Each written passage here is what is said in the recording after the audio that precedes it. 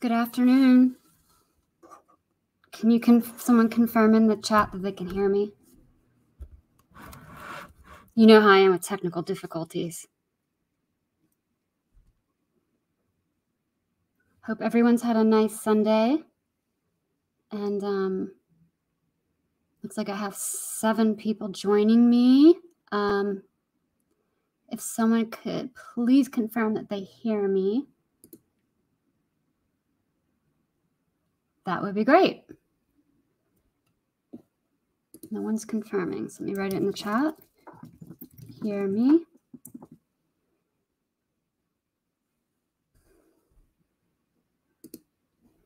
Great. Denise says they can hear me. So I'm going to go ahead and maybe wait 1 more minute and then wait for people to join so we can get a critical mass before I dive into it. I have an echo.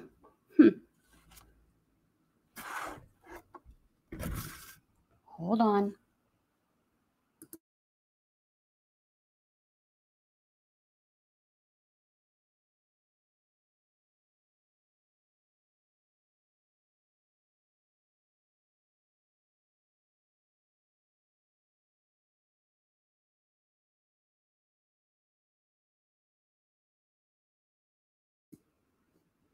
Okay, so I see people saying, some people saying they have an echo and some people saying they don't have an echo. Oh,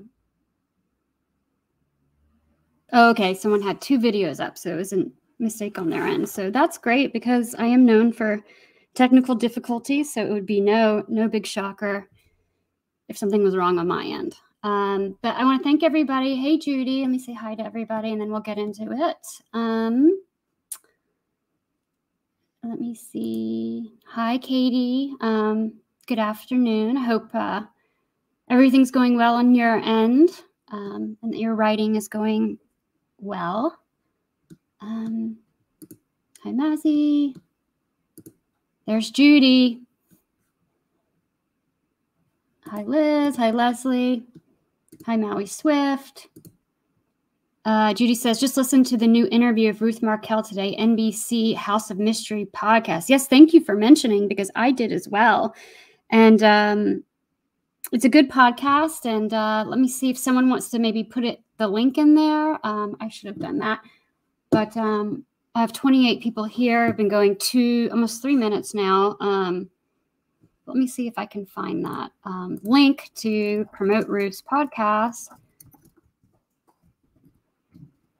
And that way people can listen to that because I haven't seen that publicized really. I have the link here and I'm going to put it in the chat. So if you haven't listened to this podcast, oh, thank you. Judy did it too. Thanks, Judy. Did me a solid. Teamwork. Okay.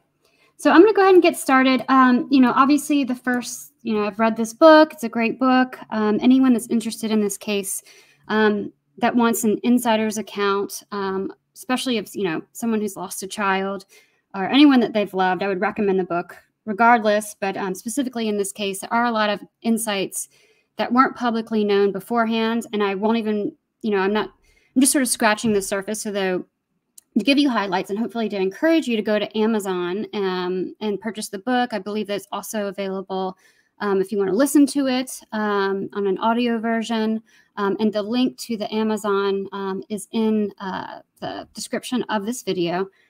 And but I just wanted to highlight some things that as a avid case watcher, things that I wasn't aware of, and provided insight on this case to me. And so it really is just a personal grab of things that I thought, like, wow, I did not know that, or I think that's very insightful to understand the case. And but again, it's still go by the book because, I obviously didn't catch everything and I'm only touching the sort of top 5. So let's go ahead and then I'll get into the comments later, but I'll just go ahead and get into the presentation. I do have a couple of videos that I also want to play that sort of back up, the things that I'm touching on. But again, it's a great book. I hope everyone goes and buys it. A lot of people ask how you can get involved or how you can, help, if this story touches you, or really, spreading the word of, one of the good guys, or someone who's a victim of this homicide, and supporting them and listening to them and hearing them and incorporating their words into how you look at this story, I think it's a little thing that you can do to help. So if you can, you should, especially if you have interest. So let me see here. Start out. So again, here's where you can go get it, Amazon.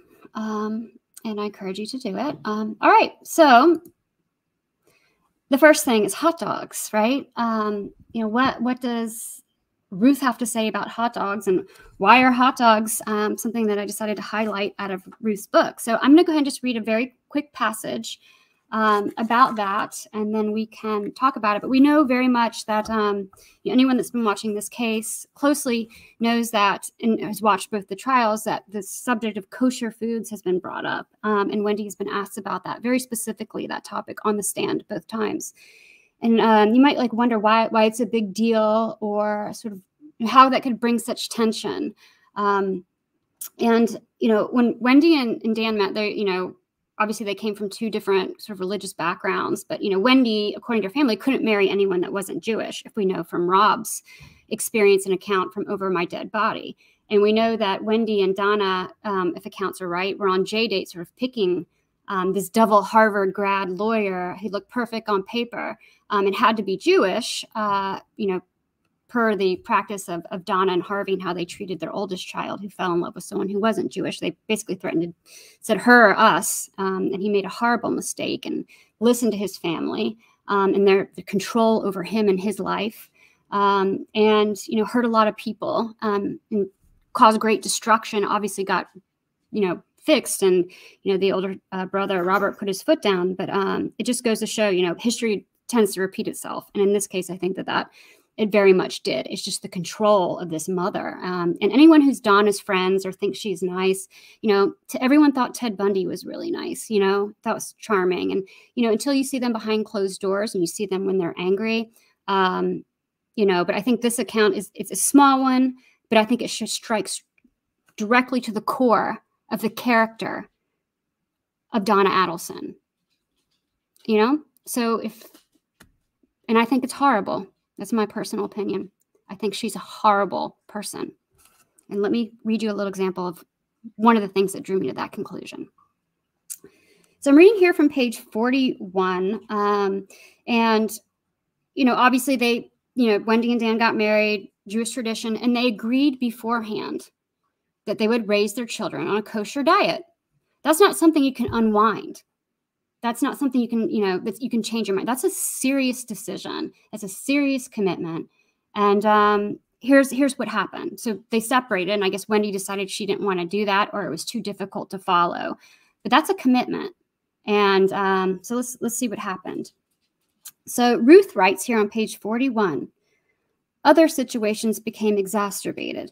Dan had heard from the boys that Donna had been talking badly about him, and that she had been feeding them bacon and shrimp. In addition, Dan heard from the daycare center that Donna told the daycare to give the boys regular hot dogs, not tofu, which made their meals unkosher at school. This was a huge offense for a grandmother to make, and represented not only a lack of her respect for Dan's parental and religious preferences, but what seemed to be her desire to instigate a conflict or to drive a deeper wedge. Needless to say, a deeper wedge. Her goal was seemingly accomplished. Tensions were exacerbated. Needless to say, there were numerous court documents during this period. Donna and Wendy continued to pressure Dan to allow Wendy to leave Tallahassee, hoping that through the courts, the children would be permitted to move back to the Miami area. Think about that for a second. Husband and wife they go into into matrimony. They agree how to raise their children, right? It's settled, right? If Wendy had, if he knew Wendy was going to change his mind and disrupt this, and wasn't okay with that, maybe they wouldn't have gotten married, right? So it's a big deal about how to raise the children. She changed her mind, not him. And for a mother-in-law to go into a school and usurp the wishes of one of the parents, the gall of that woman, truly, truly disgusting behavior. And anyone that can't see that, go look in the mirror. It's completely gross, overstepping her boundaries. So when Donna goes and picks up the boys from, their private school, I hope one of the parents are listening. And I hope one of the parents look at her a little bit differently. Because think if you were Dan, or think if the situation was reversed. What does that say about the type of human being that Donna Adelson is? It does not bode well. Okay, and let's go to number 2. I didn't know this, but I didn't know that Ruth had spoken to Dan right before he was murdered. Shot twice in the head, execution style, in his own driveway at 11 a.m. in an upscale neighborhood in Tallahassee, Florida, in the north side of town, which is notoriously safe and, family friendly. Having lived in Tallahassee, I can't tell you how shocking it is that it happened where it did, And selfishly, if you got to think about it, that scared everyone in the community. That really scared people. They thought a murderer was on the loose. Everyone was terrified. Why?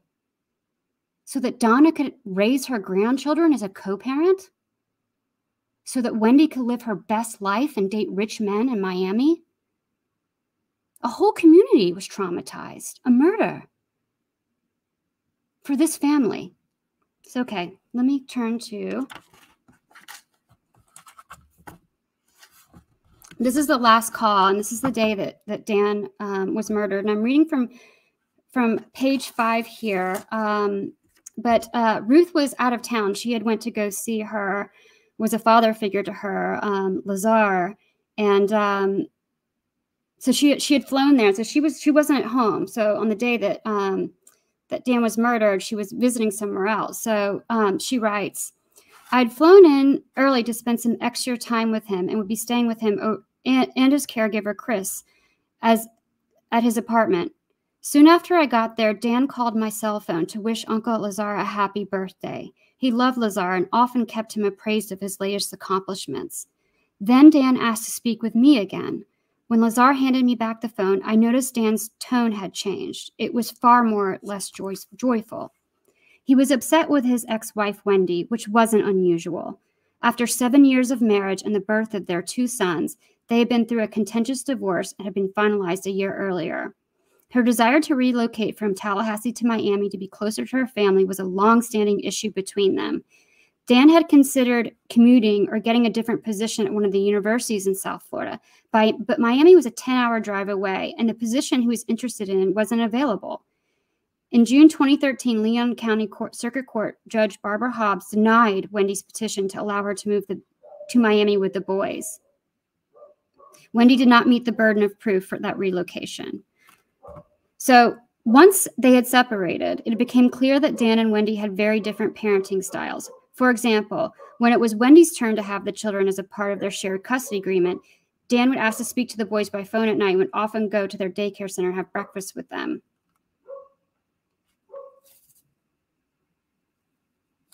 So going back again to the last call.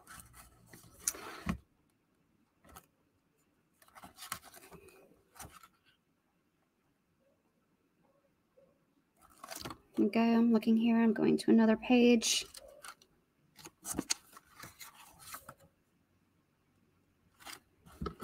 She writes on page 54, I still often think of my last phone call with Dan. On Friday morning in 2014, just minutes before he was shot, he was coming back from the gym. I was in Montreal. We had a normal talk, as usual, covering the boys' weekend plans and a bit of this and a bit of that. I often think that there was some luck of him being on the phone with somebody else, not me, when the bullet hit. If I had actually heard my son being murdered, I don't know how I could come back from that. So, I mean, that's just terrible. He goes to the gym. If you look on the slide, that's Premier Gym. Ruth was visiting her uncle. She wasn't even home. She was putting on a face for a very elderly relative that was a father figure to her. Dan calls kind of all happy, wanting to talk, then talks to her, is upset about, Wendy had enrolled their son in a school without telling him, and kind of ambushed him with the situation. So he was calling to do his due diligence, as anyone would do. And yeah, I just did not know that right before speaking to that call that we've all heard about, that actually she, was the second to last person to speak to her son, and actually had to let him go so that he could take that call. So anyway, that was just something new. It's just so freaking heartbreaking. And yeah, she's right. I mean, imagine being on the phone while your child gets murdered and there's nothing you can do. You're not at home. You're so far away. That was all very, very new to me. But I'm so grateful that, that he let her go so that he could speak to, that he could take the call from the school. So anyway, that's the second thing. Third thing.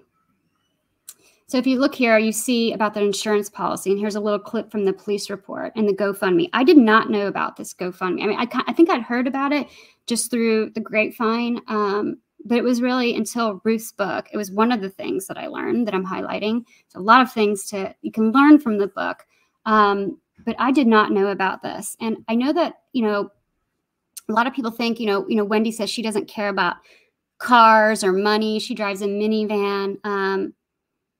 But that I've heard things to the contrary of that. And, so these, things in Ruth's book actually show a little bit of a different side to maybe what might be a facade. And it might be actually someone who actually cares a lot about money. Even though the public portrayal of, human rights and all of this, I drive a minivan, the public persona may not match the true feelings. And I think that strikes at the heart of who Wendy may be. I don't know her. But the more I read, the more alarmed I am. And I will read a little bit from this passage about the life insurance and the GoFundMe, which was, this detail was new to me. Okay, so on page 59,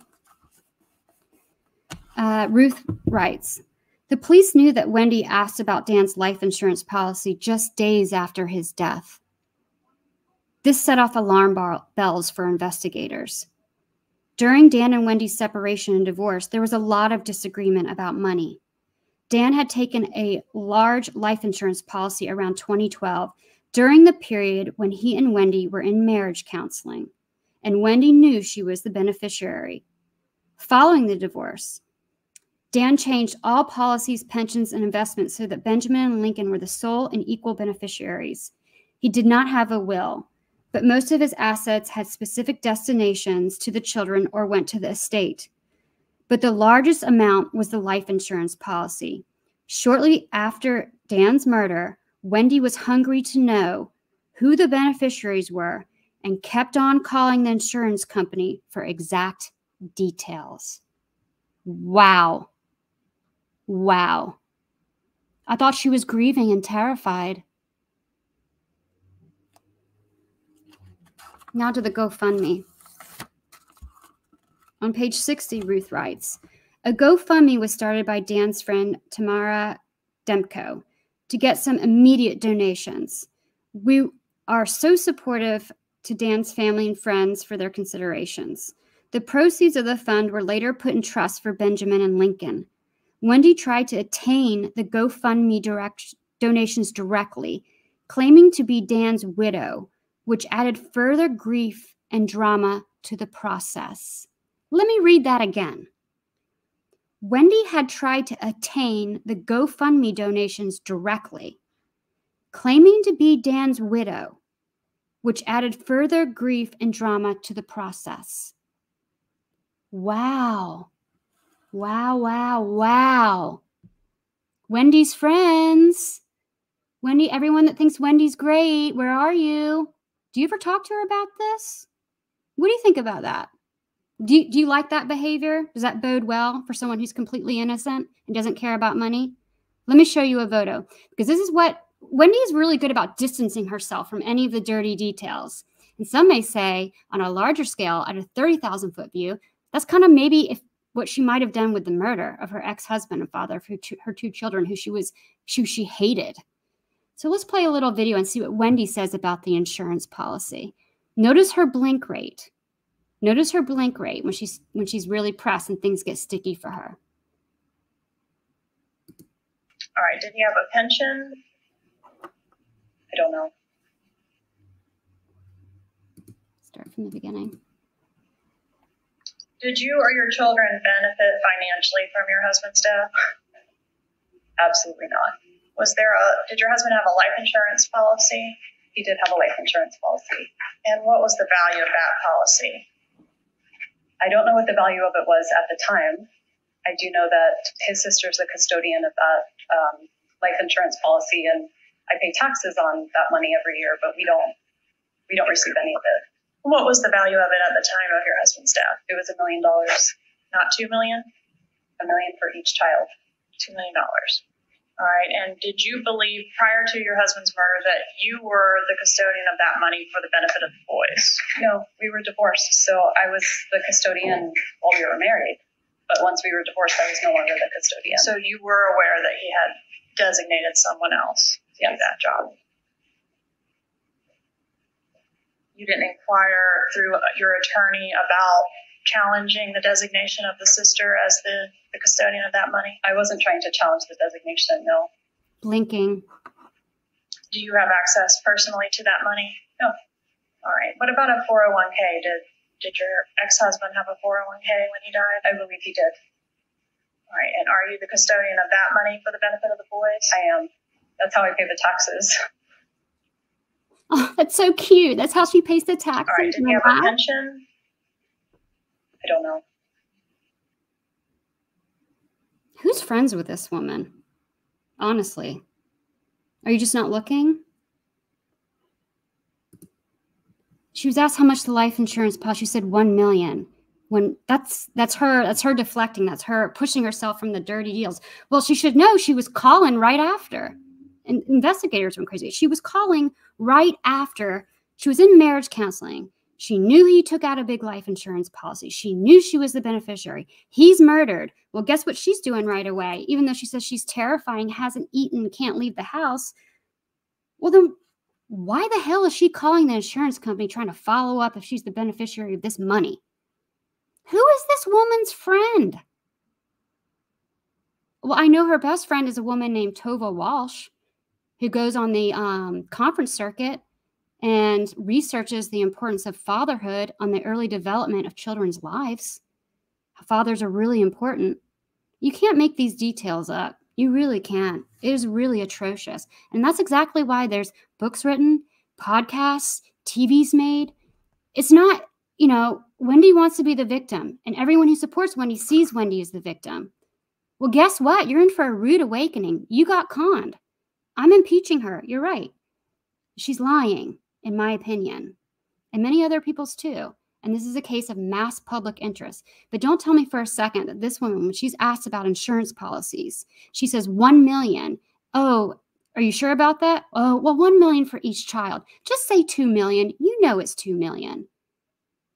And you were calling right after he was murdered, trying to get your hands on that money, according to this book and according to investigators. And then you tried to claim you were a widow so that you could access funds to a donation set up for your children.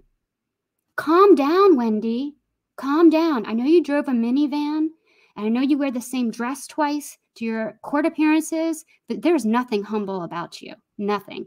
And when you get Botox, make sure you do your whole forehead, because right there, that's atrocious. That's lazy. And you need to confront your plastic surgeon or dermatologist, whoever's doing that, because they did you dirty. All right. Next point. She cares about money. If this book is to believe and these details are to be believed, she cares a lot about money. Okay, next one is about the name change. Let me go here.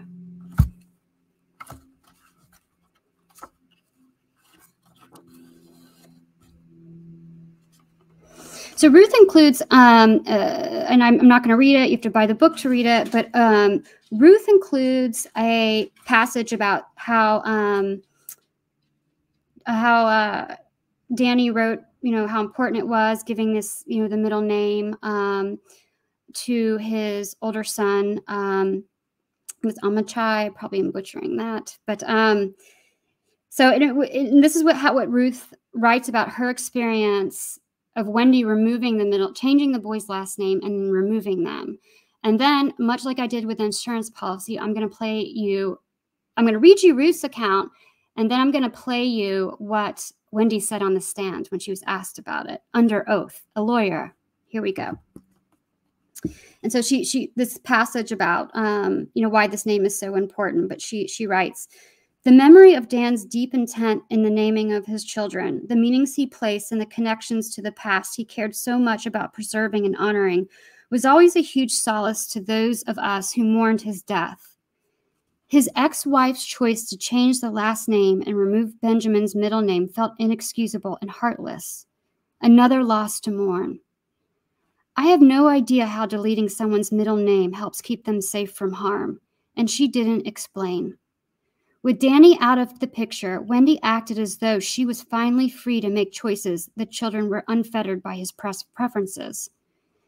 Nevertheless, at the time, I felt I had to accept these very painful actions because I did not want to be cut off from the boys, particularly as it was becoming clear that our former daughter-in-law and her family were taking steps to diminish the boys' memory of their father, including by removing his name from their own. It felt important forever for Phil, Shelley, and me to remain a presence in their lives.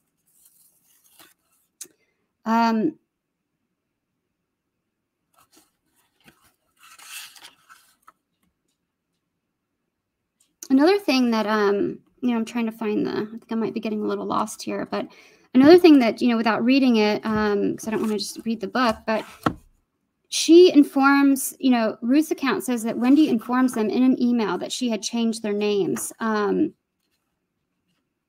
before, here, I guess I just will read it because I don't know how I can summarize this.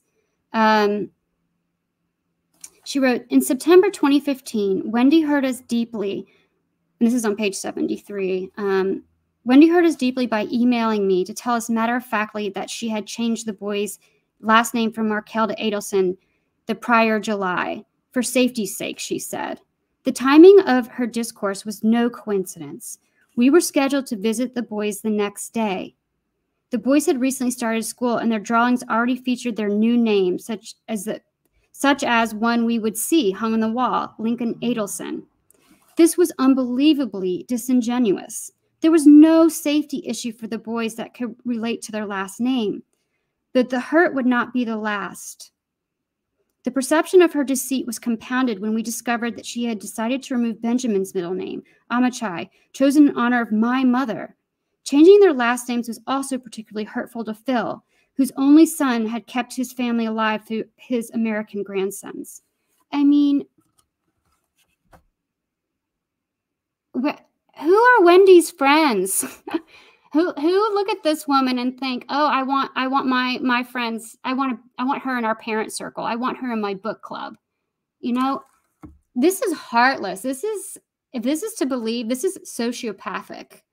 This is no empathy. This is Jeffrey LaClasse is to be believed in his words of, the family has no empathy.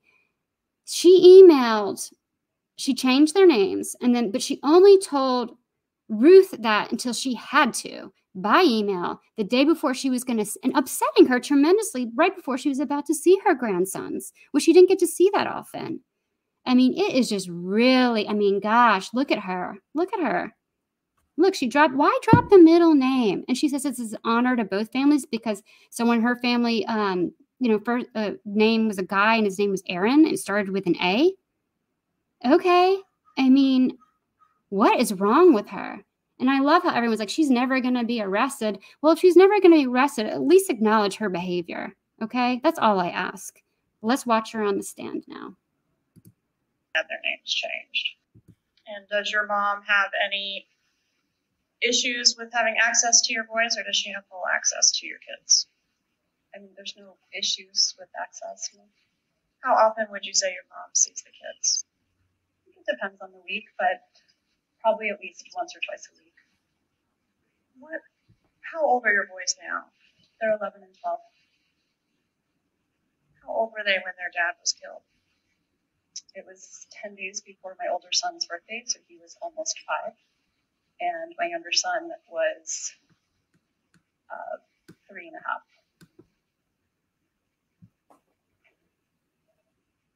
Did you change their legal names about a month or so after the murder? No, not a month or so after the murder, no. When was it, Dutch? Even sooner than that? No, absolutely not.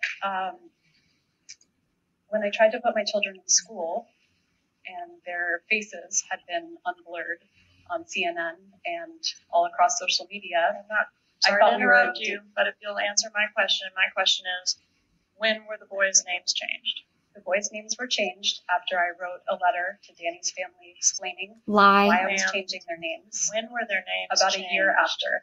Okay, and that was when they were legally changed, July 6, 2015? I don't remember the date, but if you have it, that sounds correct. Okay, so they were legally changed on that date, but just a month or so after the murder, when you were enrolling them in school, is when they effectively had their names changed. That is not true. And what did you change their names from and to? I changed their last name from their father's last name to mine. From Markel to Adelson. That is correct. And did you also drop the middle name of one of your boys that was a tribute to his paternal side? It was a tribute to both families. Did you drop it? I did. I lost an honor to both families that day, yes.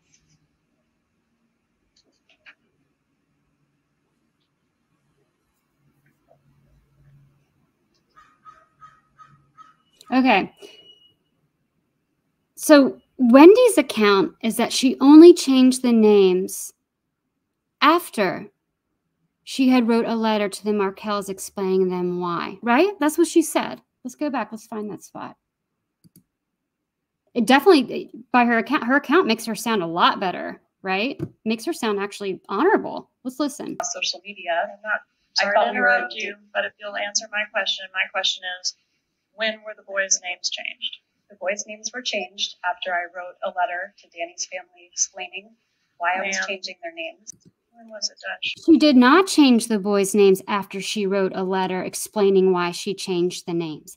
That's a lie. She's a liar if you believe Ruth Markel. And I believe Ruth Markel a lot more than I believe whoever this person pretending that she is. Ruth Markel's account is, in September 2015, Wendy hurt us deeply by emailing me to tell us matter-of-factly that she had changed the boy's last name from Markel to Adelson the prior July for safety's sake, as she said. But what does Wendy say? One more time, because I think people really need to see it. No, not a month or so after the murder, no. When was it, Dutch? Even sooner than that? No, absolutely not. When I tried to put my children in school and their faces had been unblurred on CNN and all across social media, I'm not sorry to interrupt you, but if you'll answer my question is, when were the boys' names changed? The boys' names were changed after I wrote a letter to Danny's family explaining why I was changing their name. No, she didn't. Ruth said it was matter-of-factly, and it was in September 2015, and she said that she changed it in July. Wendy is lying. What's perjury anymore? Is perjury a real thing? Can people actually be held accountable for perjury, especially if you're a lawyer? Please answer me this. If so, what are we even doing this for? Why have a justice system? Why do we just only hold certain things accountable, or is a rule a rule? Is a law a law? Is a liar a liar? I know people think she's cute, but I mean, come on. How much are you going to take? All right. Should we go to the next one? Well, look at that cutie. Look at her. She's so worried. She's so cute. Totally truthful. You know, she did nothing to help the investigation. That she's been nothing but helpful. Yeah, she hung up on Craig Isom, you know, one day after the memorial service when he had some follow-up. Who's her friend? Who are her friends? And I want to go back because I just saw something in the chat that Judy brought up. Wow, there's a lot. I might have lost it. But anyway, it's about how, here we go. Mentor lawyer, Judy says, mentor lawyer said he heard from a source who said that the older son ran out of the room crying or screaming when he was at school and was told his last name was Adelson. I can say that this person has also contacted me, has shared the same account, and has shared that Wendy was going around saying that she did it for their safety, and that the boys were having a hard time. And I've also heard other things, but I can't share them at this time. But it really upset the boys that she changed their names, and she knows there was no threat to them. Look at her.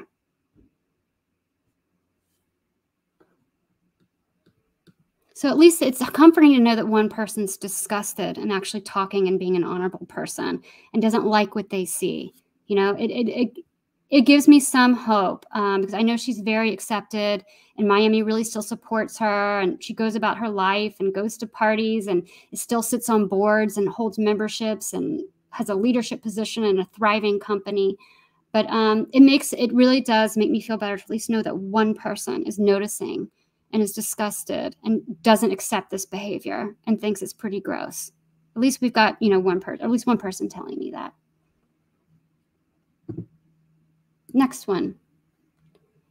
I did not know that, Ruth had informed Wendy or was talking to Wendy about Sigfredo's arrest. So I'm just going to read that little detail from the book. Ruth writes on page 77, on May 25th, 2016, I received a phone call from Craig Isom, at midnight to say that they had been gathering serious evidence and several important developments had occurred. They had picked up Sigfredo Garcia, the very first person publicly named by law enforcement to be involved in Dan's murder. I called Wendy in the morning to give her a heads up, and that there would be a press conference later that day, possibly about an arrest. She proceeded to call me back several times, almost frantically, to get as many details as possible. I was in constant contact with Craig and was advised by him not to have any more communications with Wendy that day. It would be one of the last times I ever had an extended conversation with her. In retrospect, calling Wendy to give her a heads up was a result of my desire to maintain a working relationship with her for the sake of the two boys. I was trusting and cared deeply for the safety of the children. So, you can say what you want about Ruth. You can say what you want about Wendy. You can assess people's characters however you want. You can believe whoever you want, have as many opinions as you want.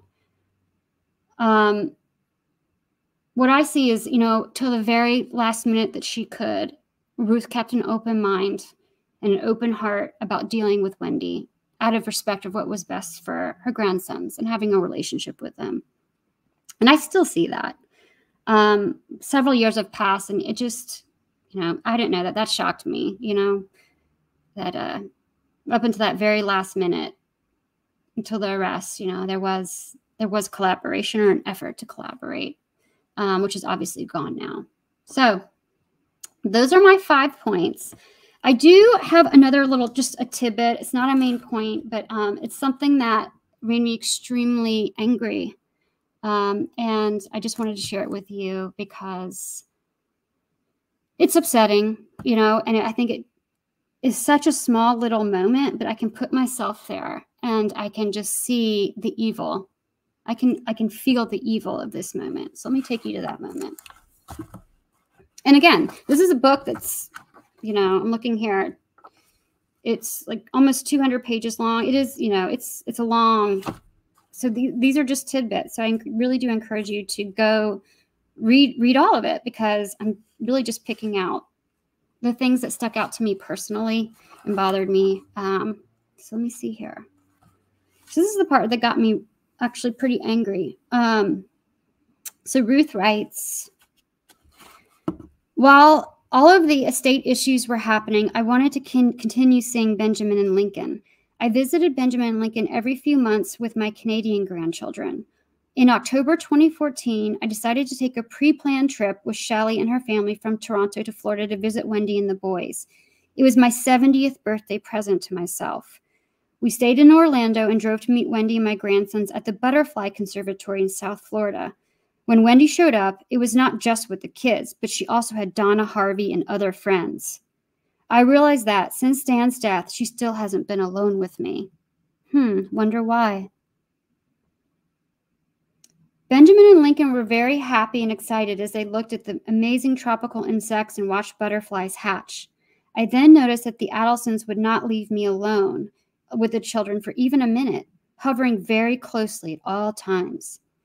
Even when Benjamin gave me my first long hug since his father's death, the Adelsons were standing nearby, monitoring the encounter. At one point during this outing, Donna came up to me when I was sitting alone and said, "Who would have done such a thing in broad daylight?" I was already sad while watching the children. I did not want to talk about the murder. Can you believe that? Who would do such a thing in broad daylight? Donna says to Ruth shortly after the murder.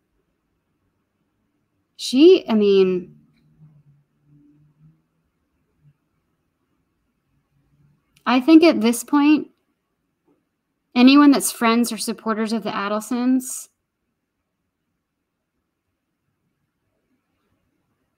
they're living in an alternate reality, in my opinion. This is just cruel. It's horrible. This just should be accepted in a polite society. And I just don't know how they look the other way and see through see charming, happy, nice people. I mean, yeah, if you just only want to have surface level relationships, but those are the things. Those are the 5 things and a little angry tidbit. And that's really sort of the end of my commentary and analysis. And I just want to go through one thing. Oh yeah, sorry. Someone's talking about Dear Zachary, the movie.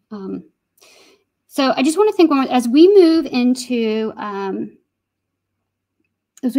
this next trial with Charlie, whenever it may happen, and everything we know about Charlie, his behavior, his illegal activities, the sex tourism, the not respecting their patients' wishes on what medications they wanted to avoid for whatever known reason. He just blows by that and wants to change their medical charts. We heard that on the wiretaps, talking about sexual tourism with underage girls in front of Wendy, who also is, the facade says she cares a lot about exploitation and, human trafficking, to, the drugs and steroids. That's just scratching the surface. We all know that this whatever But Wendy made a choice to say on the stand that since her 20s, she's kind of not been close with the older brother, who's a respectable doctor. And by all accounts, if you listen to the Over My Dead Body podcast, comes across as a genuinely honest guy trying to do the right thing and, won't accept horrible behavior just for the sense that he can have a family, when that probably would have made his life a lot easier. But she says that she was closest to this brother, Charlie, in her 20s. If you're close to somebody and they're your family member, you know who they are, right? You get an understanding of their moral character, the choices they make. The curtain's not up with your own family, especially one that's as close. And Wendy projects as close as she is with Charlie. We saw them talk on the morning of the murder for 20 minutes about just random life things, according to her, about whether to fix the TV or not fix the TV, whether to let Danny take the boys swimming. So they're close, right? So it'd be hard to believe that she didn't know about who this guy really was, the guy that we can hear when he thinks no one's listening, the guy that she truly knows who her brother really is. So as we approach this trial and hear about all these horrible things about Charlie, you got to remember, she testified to having a good relationship with him and a close relationship with him.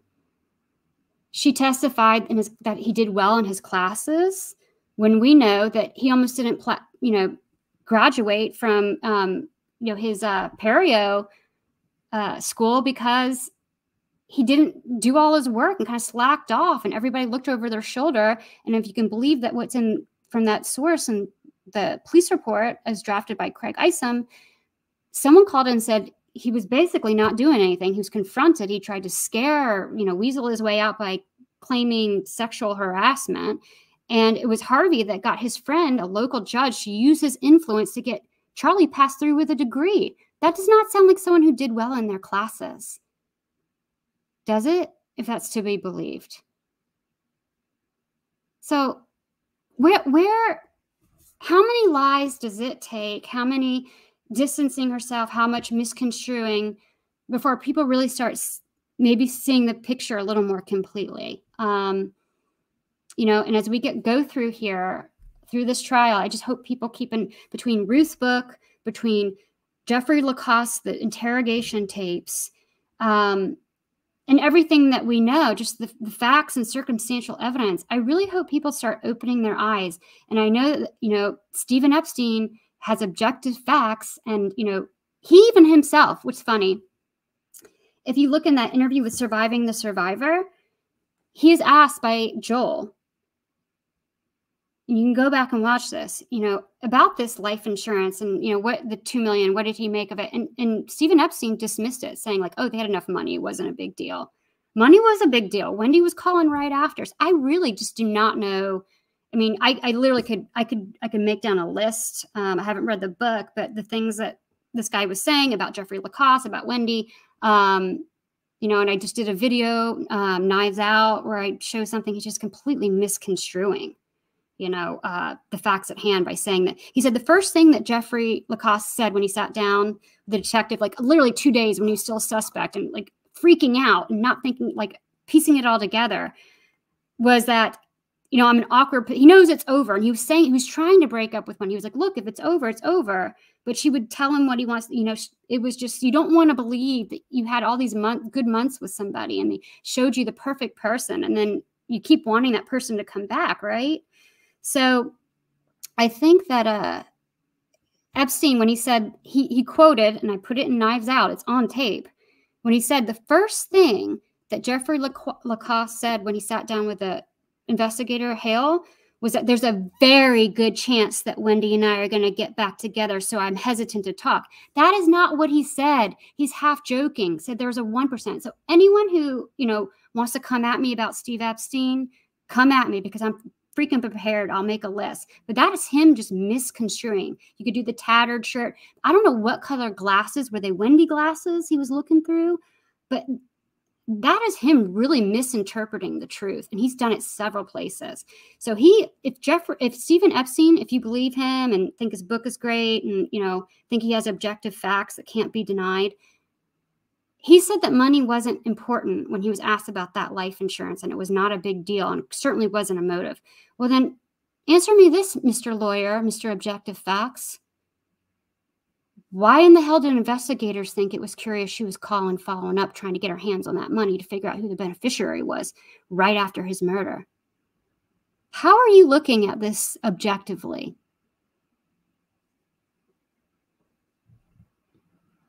And the end. Now we get to the fun part, which is everybody's comments. Okay. Might have to go. People get mad at me at this end of commentary thing. Okay. It's a lot of comments. I don't know how I'm going to catch up.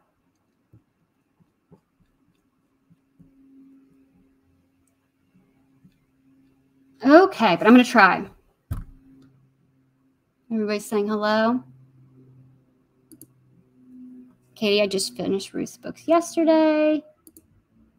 Judy says, it was surprising they asked her to recount his murder.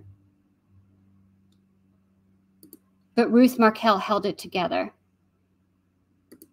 Hey, y'all from Raleigh. Are you friends with Stephen Epstein? Judy's friends with him. Liz, listening to the book on Audible, it's amazing. Only disappointment is that Ruth doesn't narrate, but that must be a genuine reasons there. Yeah, I mean, they get professionals to do that. Hi, Judy. I can't believe they asked Ruth that. Seems a little insensitive to me. Judy says, yes, maybe it would be too emotionally stressful for her to read the whole thing. Yeah. And also, I think it's, I mean, Judy, you know, people, I think you have, I like your voice. It's grown on me. I think it's, you know, it's as if I'm hearing, you know, someone who's familiar to me in that way. But you hear people drop out, you know, negative stuff. I mean, you know, she's an older woman and this is not her profession. And, you know, to have her like read all of that, you know, people are awful. So it's better just to get a professional. Katie, oh yes, the hot dogs. God, Donna is awful. Yeah, that's not her place. That's truly, I mean, that says, it's a small thing, but it speaks loudly that she would usurp one of the parents' wishes and go to the daycare and try to get them to listen. Just, something they know is, I mean, what kind of position does that put the daycare in? That just shows you that Donna just does not care. It's a very, very selfish and greedy woman. Very controlling, in my opinion. There is Donna and her kid. Yeah. And you heard her when she's on the wiretap with Charlie talking about renting an apartment. She says, I have 2 little boys. I can't take this apart. Imagine security deposit that I'd have because I've got 2 little boys. They're her property. Judy says, yes, I agree. I wonder if they ran that question by her in advance. Otherwise, it seems really insensitive to ask her how the murder happened. Okay. Denise say, does Robert have any contact with his family at all? From my understanding, no. Or is Rob, yeah, he's completely estranged. Liz says, agree, Fancy. Donna is a sociopath like her children. I can't diagnose them. I can only know from Jeffrey Lacosse's tapes and his very informed, and we took a step back and really looked at it objectively with his expertise. I believe what he says about that whole family lacking complete empathy and being very weird and very enmeshed. And every little tidbit, every little thing has backed up what he said about that. Prada. Robert is estranged from all the immediate Allisons, Donna, Harvey, Wendy, and Charlie. That is correct. Katie. Donna intervening with daycare. She's so terrible and needs to be prosecuted. I think that they want to slam dunk, but I think they could with the right approach, I think that they could convict her on what they have now. Absolutely. Poor people they do that to people with no money every day with less evidence. There's your public self and private self and secret self, Maui Swift says. Yes. Judy says, got to know your future in-laws before getting married. Exactly. But then, you don't really see people until it's like, oh, gosh, is it Abe Lincoln, or Churchill or somebody like that. Like, if you want to test a man's character, see him under pressure or something like that. But all their lives, narcissists, sociopaths, those types of people, they want to seem normal and they can't have real feelings or emotions on their own. So they basically study people and mimic them, and they get really good at it. And they're not going to drop that facade to you until they absolutely have to, or they get caught, or they get confronted, which, if it's to believe what Danny said or was saying, or by Wendy's account, is he told her, everyone thinks you're a nice person, a good person, but I'm the only one who really knows what you are. And, and everything I've seen since this murder and Wendy and her family, if they did this, they drew the attention upon themselves by doing it, kind of backs that up. And prove me wrong. I mean, Wendy or lawyers, anyone that's close with Wendy or their friends that may see this, prove me wrong. Come show me how great they are. And to negate all this evidence, speak up. I mean, I'll listen to you. We'll all listen to you. Donna assumed she could just take control, and that made Dan the cut of criteria to marry. Yeah, I mean, I think Donna and Wendy thought that Wendy was going to be Miss Harvard. And this is another, gosh, please go buy the book. But there's a bit in there where Dan goes to Ruth before the wedding ceremony and asks Ruth and the family not to mention that he went to Harvard because it makes Wendy feel insecure. And that there were a lot of toasts for Wendy, but not very many for Dan at the wedding. And you would have to read her passage about that because it's chilling. Katie says, I did not know that either, that she had just spoken with him before his final conversation with his teacher friend. Yeah. Imagine if that teacher did not call back then. She would have been on the phone with him when he died. How do you, she wrote, how do you get over that? Denise, Robert was the smart one. He knew his family was truly malicious and toxic and got out of Dodge. I can totally relate, as if I had to do the same thing with one side of my family. Way too toxic. Yeah, I mean, imagine that you have a brother, sister, mom, and dad, and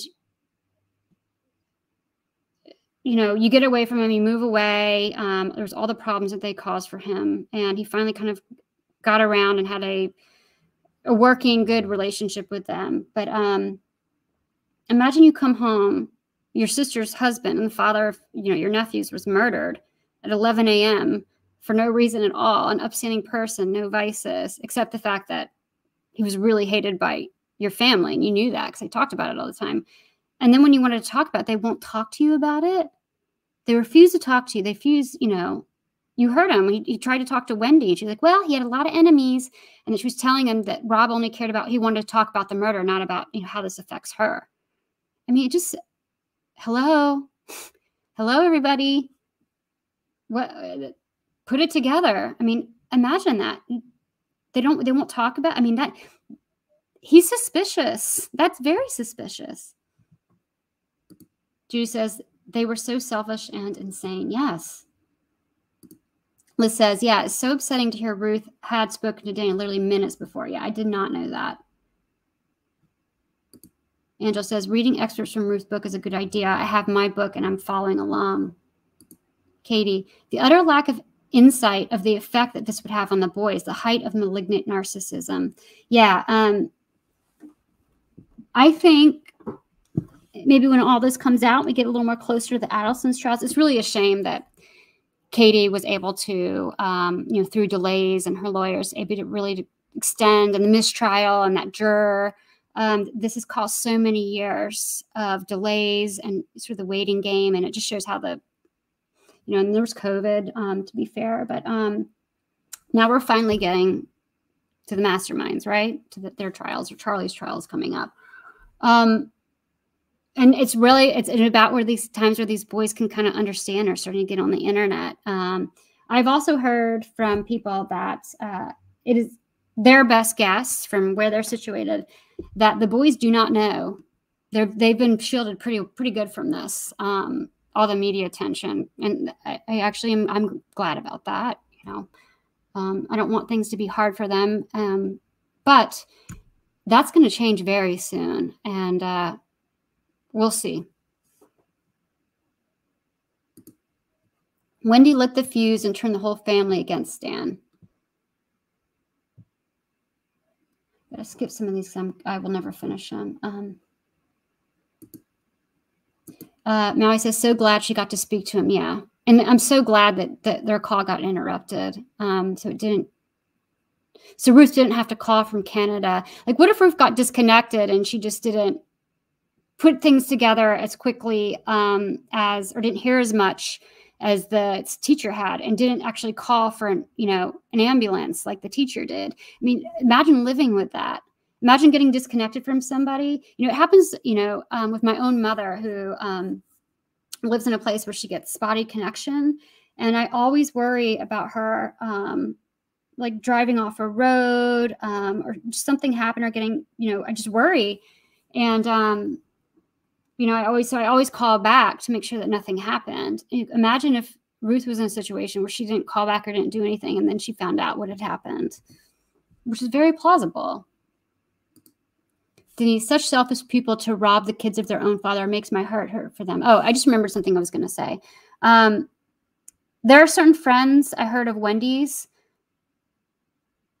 who have known her very long time. And it was conveyed to me through the grapevine, so maybe once or twice removed, maybe 3 times removed, that of all the things, a lot of people stopped talking to Wendy and company after I think it was Dateline or 2020, whenever the first special came out. And it was just so obvious. I mean, Dateline and ABC, they don't produce murder mysteries that the common person can't figure out. Like an average, intelligent person. I mean, that goes out to mainstream media. I mean, that's not HBO. That's not some super cerebral, thing. That's prime time. They do not cover murder mysteries that cannot be solved by just sort of comment on its face. So when some of Wendy's friends with good consciences and smart brains, and I guess weren't so enamored with her or under some sort of a spell, they saw that they got it right away what happened, especially if they knew the real Wendy and they knew how unhappy she was and kind of knew her ways. A lot of people did cut her off. And I heard through someone that the thing that was most upsetting to maybe someone that knew her really well for a long time is the psychological damage that they brought onto those two innocent boys by doing this. Now, Dr. Tova Walsh, who studies fatherhood and gets grants from the U.S. government to talk about how important a father is on the development and welfare and emotional welfare on kids, they do not see that. But some did, and that's comforting to know. And I'm only bringing up Tova Walsh just because she went on that 2020 and said that, she thought Dan was emotionally abusive and, maybe she got involved in their divorce a little bit and you could see her name in court documents. I don't know, but, she did go out and lend her reputation, name and face and words and insights and opinions to this matter. And I'm just commenting on that, given what she does and where she stands on this situation.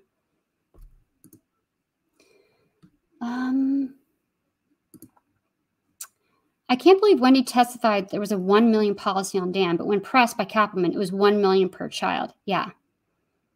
That is very suspect, right? She's distancing herself.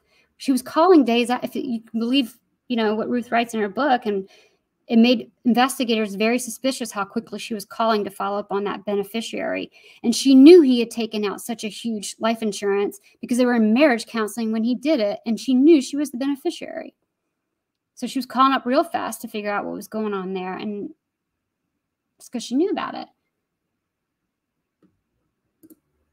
So much in this book showing just how horrendous Wendy is. Yeah, behind the scenes. I mean, she's shiny and, well, not here, but, I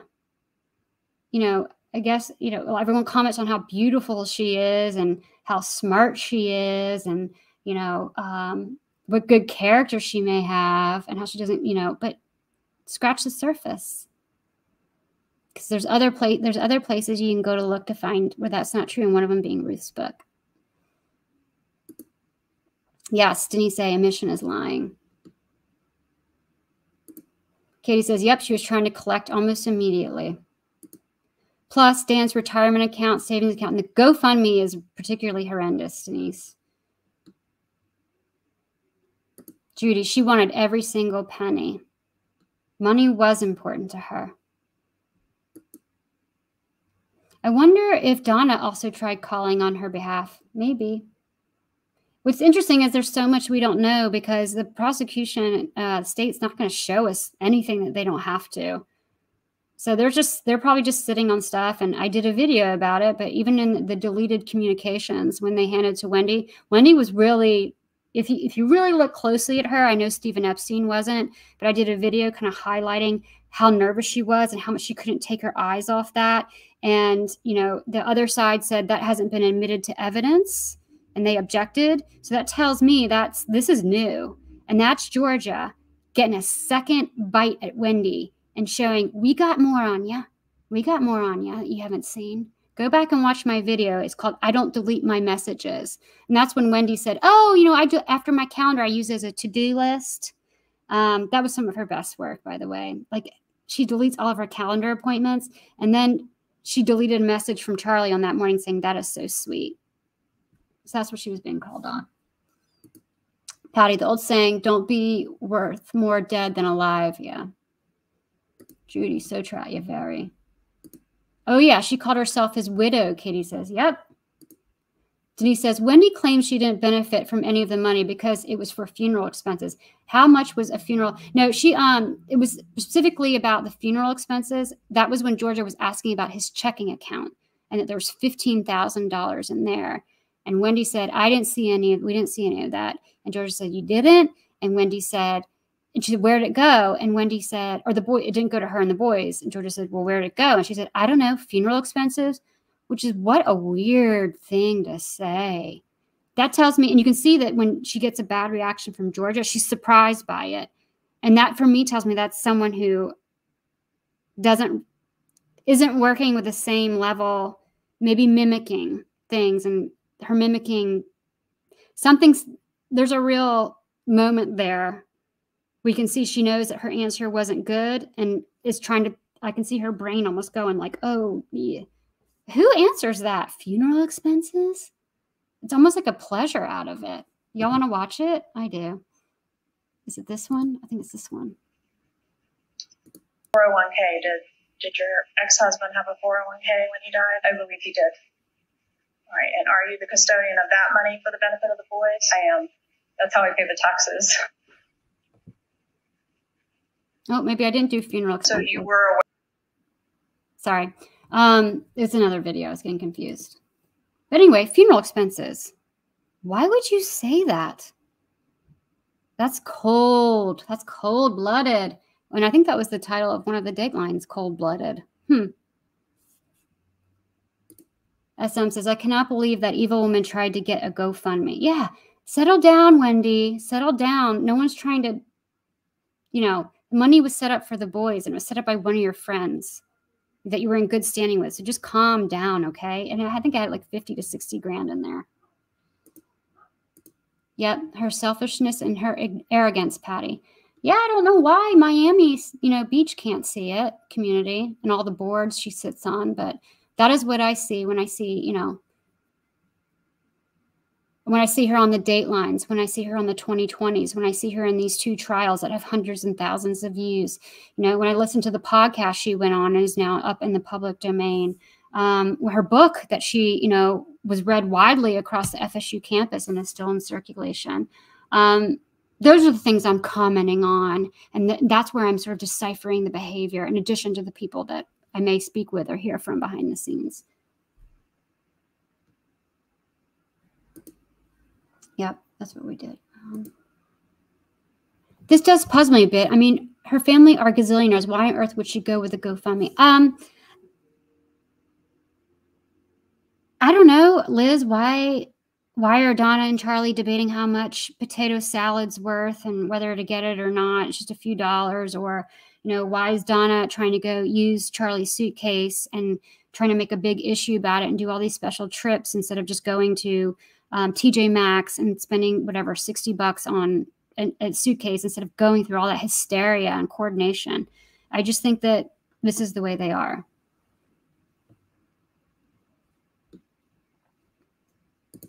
I hate that dumb wide-eyed look. Yeah, I mean, look, I spent a lot of time in the South, and I'm not just talking about Florida, but one of the things that, and I was a cheerleader, and I was, all up in that, and in a certain society where, in the South, everything with certain people is extremely fake and extremely phony, where they'll say one thing to your face, the bless your heart, that kind of sentiment. And, where they'll say one thing behind to your face, like, oh, you're so sweet. I love that dress. And they turn around and say something awful. And I've seen that. And I've been a part of it and I've been around it. And, so I get it. So I recognize it when I see it. I don't know. It's, women's intuition is a real thing. It really is.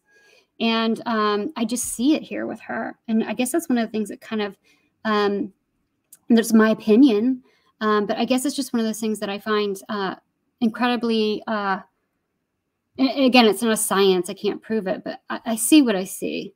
And that dumb wide-eyed look, I see what I see.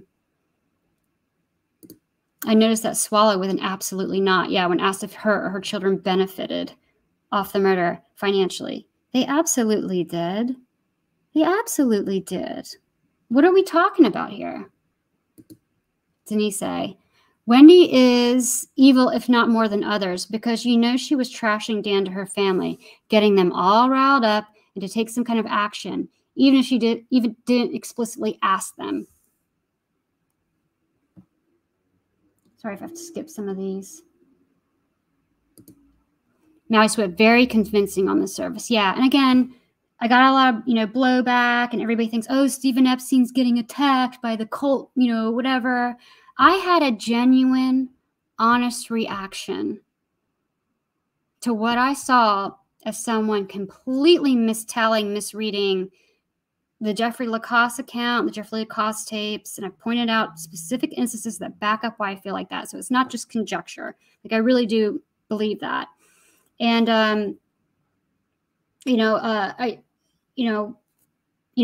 Matt Shearer, who did the Over My Dead Body podcast, came out after the fact and spoke about his experience and said that when he watched that interrogation video with Wendy, he said there was no way in his mind that she was not being genuine. Again, it's just, that's fine. Everyone's entitled to their opinion. But if you look 2 or 3 times at that and you kind of read Ruth's book or come up, again, I could kind of tell almost right away. I don't know, my life experience, whatever, my brain, I could tell that. And I've reason, I was pulling in so much info. He's allowed to have his opinion, but again, take it all in, I know some people just can't read other people. It can be really smart. There can be someone who's so smart about certain things, really book smart, can be critical thinking in other ways, but you just cannot read people. They're bad with people, right? I've worked with people like this who are geniuses or really smart or really good, expertise, but they cannot read people. I mean, you could look at things, watch, Sheldon from whatever that TV series is where they're all like astrophysicists. It happens. And I guess that's why I got so upset, because I heard that and saw it. I knew that this guy, Stephen Epstein, was going out and going to be like an authority on the matter. And I just saw his read so wrong, which is his right to do. It's his right to go out and sort of profit and tell his story. But I just, given everything we know, it sucked, I believe he did. Katie says she's a dang custodian. He did. No.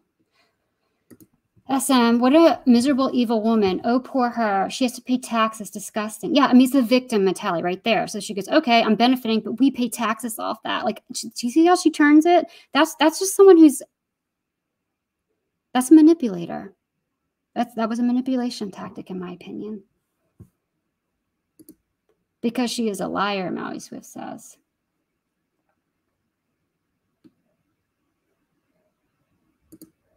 LJ says, Judy, in my opinion, wide-eyed look is all part of the passive-aggressive.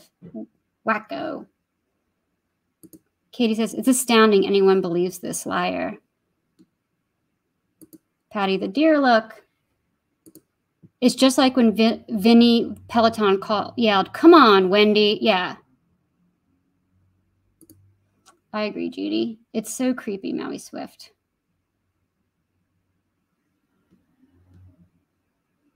Denise says, Judy, same. I cannot stand Wendy's doe-eyed stare, parted lips. Like, she's so perplexed why she's even there. I seriously can't stand to look at her. Yeah.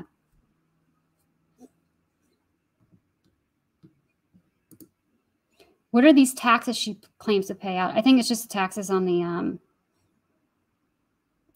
money that she's making. That the money is making money, the interest. I don't know. I'm not an accountant, but. Oh, I love petting on the Botox. Yeah, I get Botox, but I get good Botox, and I don't only do 80%. I do the whole 100% of the problem area. I don't do 80% like Wendy does, where all her little lines sit at the top. Nothing against Botox, just, we know you got the money, Wendy. Can you go to someone good? He'll do the whole thing. LJ, love the Ted Bundy analogy. Spot on. Yeah. People still to this day, I mean, he got married and, had a baby. It's just the charm. Some people are just, have got no street smarts, are not good with people, and are completely susceptible to being deceived openly, like they want to be. Botox on point in this pic, yeah. Forehead, Wolverine, fancy cracks me up, Liz, yeah. The Wolverine beard, Rush Bomb, fierce.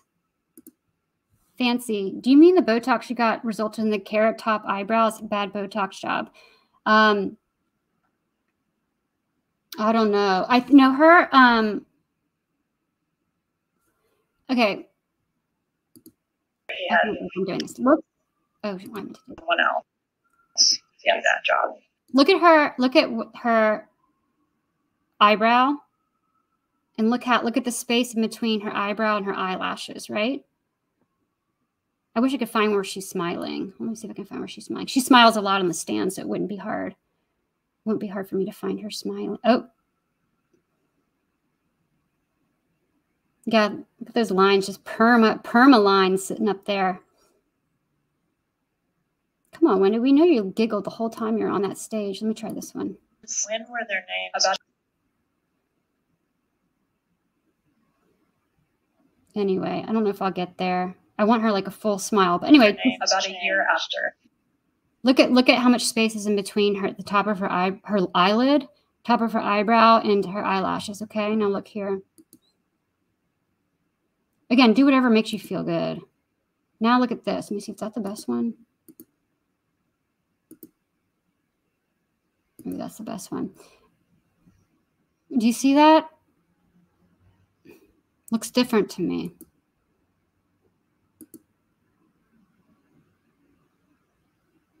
Anyway. She practiced that look on her face in the mirror. You can tell, MM says. This photo is reminiscent of Donna's high school pic. Angela, haha, cutting corners on the Botox. Patty says, that name change. Can you believe that? Who does that? She can't afford better, but yeah, just pay for 10 extra little units and have them go all the way to the top so you don't have that weird, you know, how am I supposed to concentrate on what you're saying when you got perma lines up like that? So obvious. Anyway. The name change issue is one of the most brazen tells. I'm no lawyer. Even I know you answer with a word, yes or no, not shake your fuzzy little head, Winder.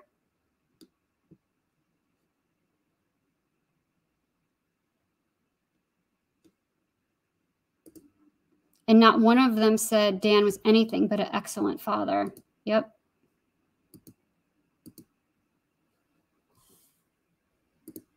How do you say you love your kids yet go along with this plan to destroy their world? Yeah, I mean, they're forever have got like a shadow hanging over them. And Wendy too. Every little supermarket she walks in and goes about her day and acts like she doesn't have a care in the world, there's probably somebody looking thinking, oh my gosh, there's that woman who murdered her kid's father with those poor kids. Should we say something? And one of these days someone is, if they haven't already.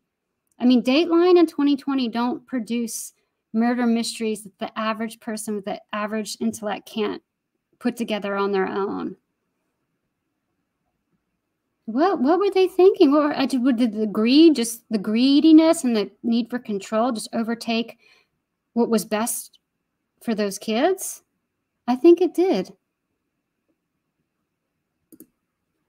Liz, Wendy's callousness is so stark. Strike a dagger in Ruth's heart and then twist it. Yeah.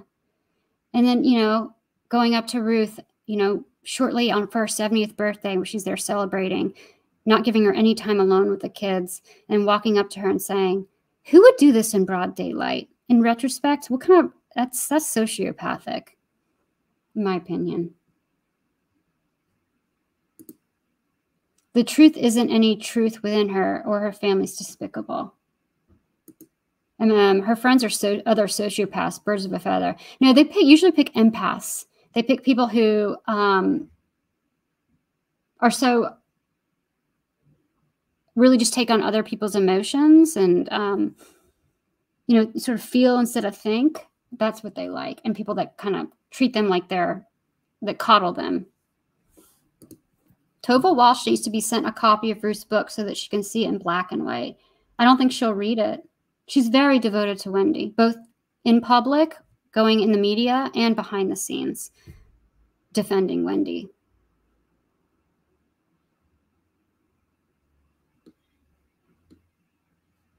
MM says, bottom line, who paid for the bullets?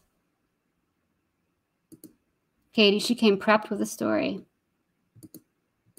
Agree, a vile woman bred from a vile family. Yeah, and how rare is it, and how telling is it that there is one person who wasn't involved in any of this and isn't implicated in any of this, completely shunned the rest of his family. And then when we heard from him, Robert, he seemed like really genuine, like a really great, honest person that only wanted to clear his own name as much as he could, half his name, Robert, can't really clear the Adelson name, and try to come out and be on the right side of things. I mean, that was incredibly brave. And that's very telling about the rest of that family. LJ, unfathomable. How can we continue to learn more and more of this unending deviant behavior involved here? Just wait till we get to the trial. You can't erase the past. It still stands to be memorialized. See you next Tuesday. Apologies, but there's no other word. That's right, Liz. And if you in England, they throw that around. So, you know, it doesn't even bother me when people say it. Happy camper. Wendy told a other friend that Ben, the older boy, cried and ran out of class when she learned that his last name had been changed. Yeah, it was on the first day of school, I heard. And Wendy was going around explaining that to other parents.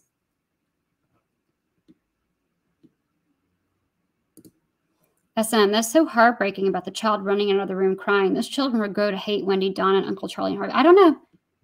I don't know if they will. They may grow up to be just like them, and that's extremely sad. The fact that they've denied any kind of access to the outside world, to Ruth, the other family, is very telling and doesn't bode well for, you know, brainwashing's a real thing. Any behavioral panel fans, she has the believe me expression. Yeah, I'm a big behavioral panel fan. And I noticed that one of the things I noticed when they're in one of their analysis, when there's videos, and I probably should go back and find it and do a side-by-side because I think it'd be pretty funny, is that just like I did with the punishment question, which you can find on my Patreon. So, but anyway, they have something they team mercy hands. And so whenever somebody's, you know, essentially guilty or trying to deflect, what they'll do is they'll throw up their hands and their palms up, and it's almost like create a barrier and to come across like, you know, like believe me, but it's very guilty, deceptive behavior. It's called mercy hands. That's what they term it. Like, have mercy on me, you know, I'm guilty. But one of the things that she does, if you think about it, you watch that interrogation, when Craig Isom says, do you know anybody who would do this? What does she do? She throws up those hands and says, who would do this? Answers with a question with mercy hands. So that's something I learned from the behavioral panel. Again, it's an art, not a science. I'm not saying it's right. I'm just saying I noticed. This is all commentary. Unfortunately, I did not videotape this murder, so I can't prove any of it. Yeah, someone's agreeing that Wendy's a see you next Tuesday. I'm going to skip through a lot of people saying that Wendy's, this is horrible and they're horrible. Katie says, imagine Ruth having to sit there and listen to that. Yeah, who would do this? In the broad daylight. Well, maybe it was you, Donna. Maybe you killed my son. And the only reason, and I know that, and, you know, my father figure knew that the minute I had to tell him about it. And maybe I have to sit here alone and can't spend any real time with the only thing that can remind me of my son, because you killed him, but I have to sit here and take this from you. No one holds anyone accountable these days for much. Yeah, Patty. Well, not Miami. Happy camper. It's not like she doesn't even try to come up with a plausible explanation for the name changes. She lies all the time and people believe it, so she doesn't need to try and make it lie believable. Observation station. I don't think cute nor pretty.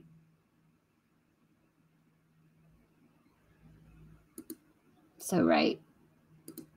LJ, in my opinion, the boys will take back the Markel name when they become adults and process everything. I don't know. OJ's kids believe him. You've seen all the evidence come out about that.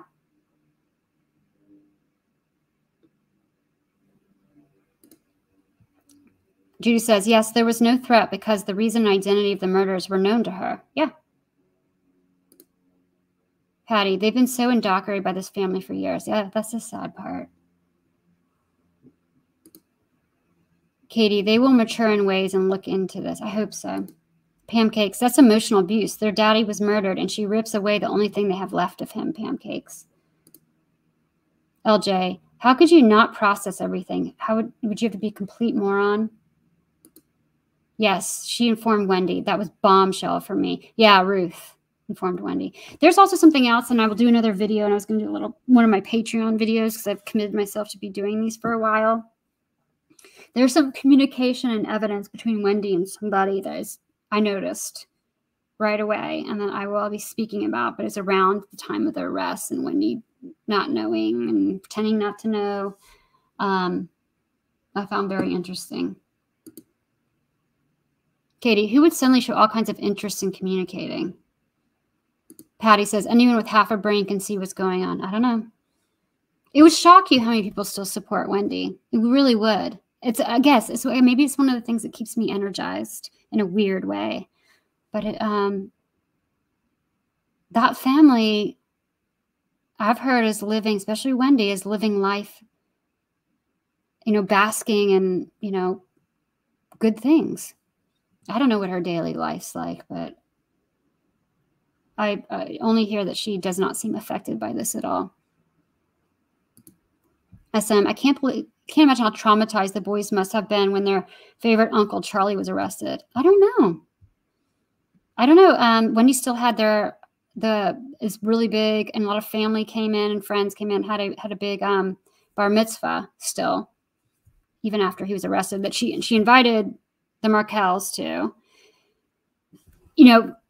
I think because she knew she was going to have to come up on trial and be asked about it, so she had to open communication, just like she had before the last trial. But as Ruth writes in her book, that it was just passing messages, pre-recorded messages. There was no real communication offered. But when Wendy got asked on the stand, it gave her an out, saying, "We've been in contact about that," and then nothing more. So it's all theater. It's all her just doing PR.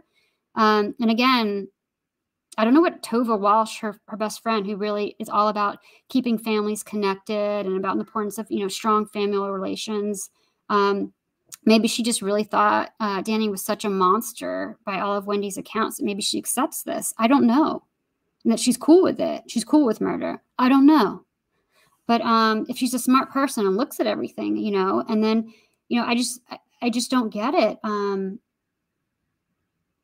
I don't know how someone who studies how important a male figure is in the development of raising children and goes out on a conference circuit talking about the research on the matter is best friends with someone who possibly killed, along with their nuclear family, by all accounts, a good, dedicated father. Despite how much tension there was between the families or how nasty he was to him, he was a good father, right? He was going to help those boys. He was going to give them every opportunity he could. He loved them. And yet she still supports Wendy privately and publicly, as far as I know, and is willing to go out in the media, given what she does, to show her face and support Wendy. Really just, again, it's what makes this story so rich and so intoxicating to so many people, is details like that. Addled means unable to think clearly, confused. I call this family the Adelsons. Ooh, Adel. How do people become so evil? Where does it come from? I don't know. Okay, we're getting close to an hour and 30 minutes, so I'm going to end it. I'm going to have to speed through some of these.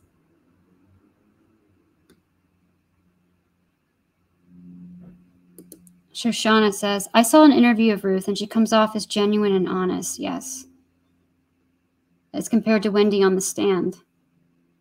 $1 million. $1 million? $1 million for each child. So $2 million. Yeah. Judy, poor Ruth, having to play along with these manipulative behaviors just in order to be able to have access to her grandchildren. I agree, Judy. And it's, on top of that, it's the little things too. Like hearing the first person to write a book about it say that based on objective facts that they don't believe that Wendy had anything to do with this, given what you read in Ruth's book and the behavior and all the things that do implicate Wendy, that Ruth has to eat that, and that she didn't release her book on Dan's 50th birthday, but this guy did. And meanwhile, it's supposed to be very victim friendly and all about Dan and his character, which maybe it is, but yet puts the bullet hole at the center of the book of his cover. It's very insensitive if you want to think about it. Just don't promote it and release the book on his birthday and make it all about the victim and then, do something like that. I just think it's in very poor taste. I also noted that Stephen Epstein's book has a lot more reviews, positive reviews, than Ruth's book does, and that's very upsetting. I would have loved seeing Wendy's face during the Ruth call about Garcia. Yes. And again, I have some communications that are pretty funny too about that day with Wendy, people talking to Wendy about their arrests and the way she reacted. That part infuriated too. Kixney Sugar. She also committed perjury when she said the judge sanctioned Dan. There are no records of any sanctions against him. I'm tired of the state of Florida not protecting us citizens from these criminals. Yes, I agree with you 100%. Perjury by a lawyer on a high-profile case goes unaddressed, which that tells me maybe I should do that. Maybe when I serve on a jury, which I hope to, I'm not going to worry if people lie or perjure themselves, because I know I've learned from this case that it's not worth prosecuting. So I'm just not going to take that. I'm not going to consider perjury a real thing. I'm a juror. Is that how I should look at it? Lawyers listening? If anyone saw the film Dear Zachary, first of all, Dear Zachary will take your heart, smash it against the wall. You know, that is the most heartbreaking documentary I've ever seen. I still think about that. Truly brutal. Lisa, so sad. Those kids being denied love of such a decent woman and grandmother. Yeah. Patty says the apple doesn't fall too far from the tree in that family. Her time will come, Judy says. Denise, Donna could see Ruth having fun with children, and she said that you make Ruth go back to the horrible July day to crush her spirit and bring her down. Evil, you know what? Yeah. She didn't want to talk about the murder. She just wanted to see her son and those kids. Katie, there is one huge thing for me in the book, how Wendy's house was so prepped for the moving day the very next day. Yes. Yes, it was. I mean, I could do a list of 15 things. I'm glad other people are bringing it up, and I still hope people go to Amazon and get this book and leave a review. It should have more reviews than Stephen Epstein, who I think is sensationalizing and misconstruing a lot of things, both in his interviews and within that book. Sorry. I have an opinion. Not a lawyer, but I'm still smart. Not all lawyers are smart. Some of them just got a law degree, which they kind of give out a lot. All in two dime for Patty. Fancy, believe me, most people here in Miami who are aware of the case do not support Wendy. There just needs to be more exposure. She sits on boards. She's still sitting on boards. She's at a leadership. She's a chief of staff and head of diversity and inclusion, and head of legal operations for a startup, which I won't say the name, but a lot of people should know. So imagine going in to Wendy's office and reporting to her and having to take direction from her and watching the Dateline. There's going to be a Dateline coming out in this fall, but it flies. It's truly astounding. She walked into, after she went to the trial and perjured herself, she walked into the mayor of Miami's office for, I think it was Casito Talk. You can go look it up. You know, I've posted about it and tweeted about it. I mean, it's public. You see her in the video. So after that trial and after all that perjury and after she was grilled and looked horrible, she's thrived. She's walking into the mayor of Miami's office with her employer. No problems. So, you know, I hear you, Kix, but that's not what I'm seeing. I don't know what's going on down there.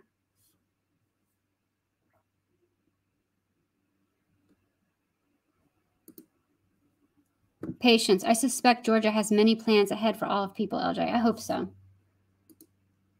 Well, I'm left-wing and a Democrat. Am I a hypocrite? Does that logic work where I'm a hypocrite now? I don't know what one has to do with the other. Poor Markel'S waiting and waiting, Patty. We need more people like Robert in this world. I agree, Liz. It's like, again, this is such a horrible, you hear all the horrible behavior and potentially people of really bad character. And it's so rare to see it in a family. But it is so refreshing between Ruth and Robert and Jeff Lacoste that you really see people that are just, you can see people that were raised right and have a real strong moral compass, and they're still persevering despite all of this awfulness.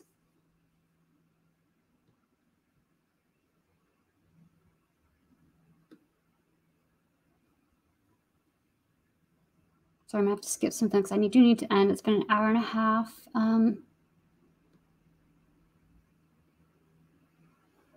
Observation station says, Winder is evil. Who steals the kids, takes the furniture from an unsuspecting husband, leaving divorce papers on the bed. No warning. And Dan was in shock. Yeah. It just, if you're going to leave somebody, sit them down, have a talk with them. I know he was, had a strong personality, but he loved her, and he, even tried to get her back for a year. It's not like he was going to hit her or do anything. It's just so, and she was planning all of this for a really long time.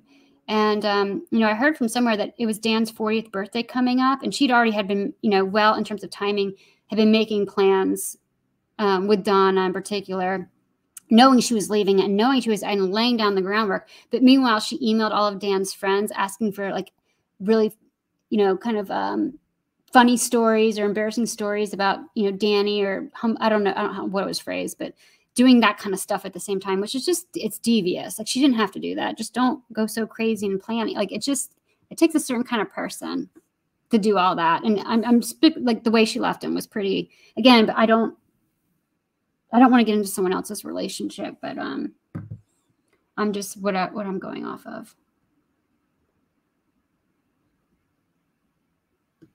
Okay.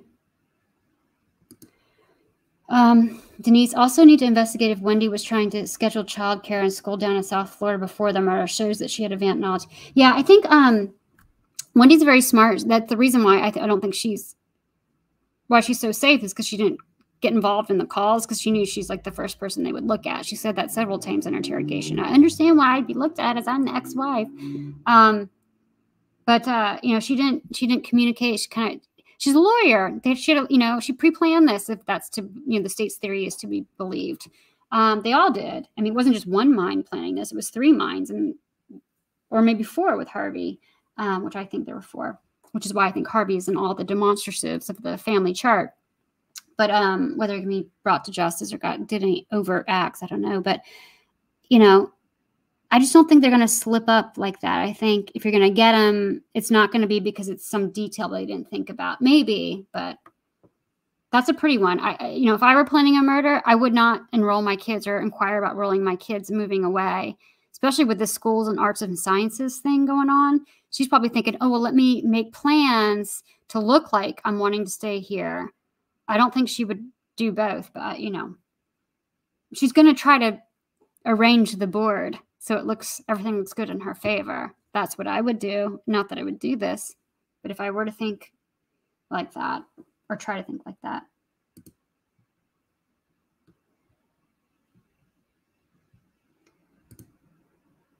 In my opinion, his background reveals he is prima facie unqualified to write a such book, no investigative background. I mean, he's a divorce lawyer in North Carolina.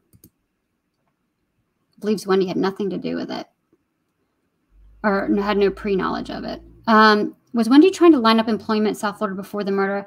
Where are the police on these things? Yeah, I mean, FBI is involved. So I don't think us internet sleuths aren't, maybe sometimes that's how things get solved. But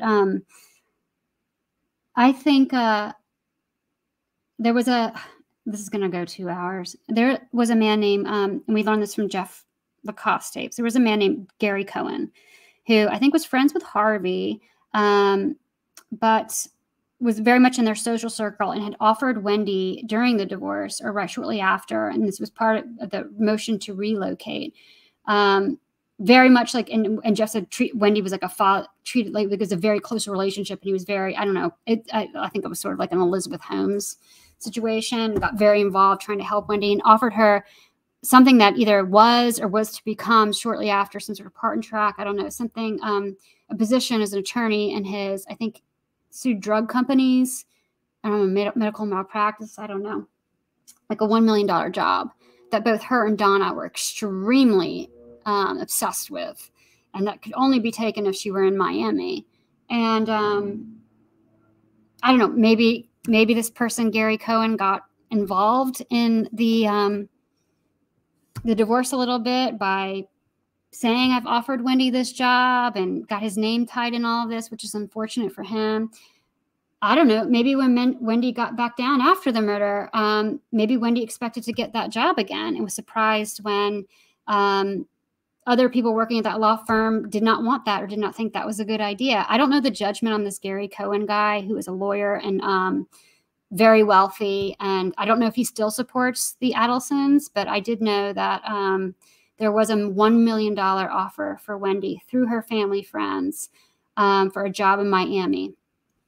That was used as a part of a compelling reason why to let Wendy relocate to Miami for her career. Nope. All right, I'm going to speed through these because I got to go. It's hard to talk this long. I'm sorry. Try to get people I haven't read. Lucy, I feel like an attorney waiting for justice. To be kind, why is the Black Widow free? Why her whole family, criminal families tree? We all know the truth. Yeah, because it's what we know and all the circumstantial evidence. And if you have a lot of money, you can put prosecutors in the state in a position where they know they can't take a swing at you unless they have a guaranteed shot, because they only have one punch, and they got to make sure they land that blow. It's, the criminal justice system, I mean, it's highly influenced by money. Highly. Poor people tend to go to jail, right? Rich people tend to go free. Cases, the Harvard thing was just plain weird, yeah. I wonder if Wendy went around telling people that she got into Harvard but didn't actually, or Yale or things. Or I wonder if Wendy went around and said that she got into top tier colleges but didn't take them, didn't go for some reason. And I wonder if stories like that will come out and lies will get exposed. I don't know. By the way, Wendy's law school ranking is nothing to write home about. Yeah, which is probably why she may or may not have told people she got into to Yale and to Harvard but didn't go for some BS reason. I don't know.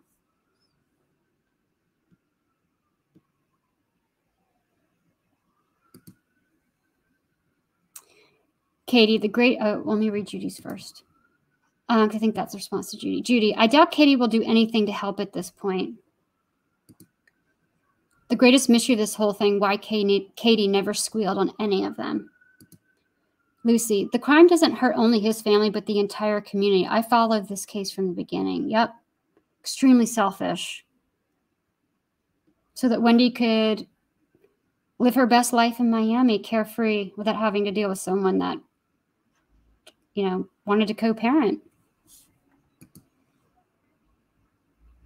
Katie, a voice for the victim seemed like Charlie Adelson promised her an easy life on Easy Street. A cellmate said Katie bragged about how she was going to be so rich after getting out of jail. Yeah, and that her kids would go, have private tutors. And Amy Manka, which is also the reason why, because Baya Harrison, or I think represented Amy Manka or her appeal or something like that, and Baya Harrison is sort of the court-appointed free for Sigfredo person handling his appeals, and he's trying to get a new trial based on the fact that Baya once, worked with or represented Amy Manka, even though it didn't fly.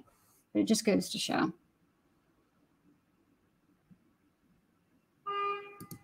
Where do the boys think that Charlie disappeared to? I don't know.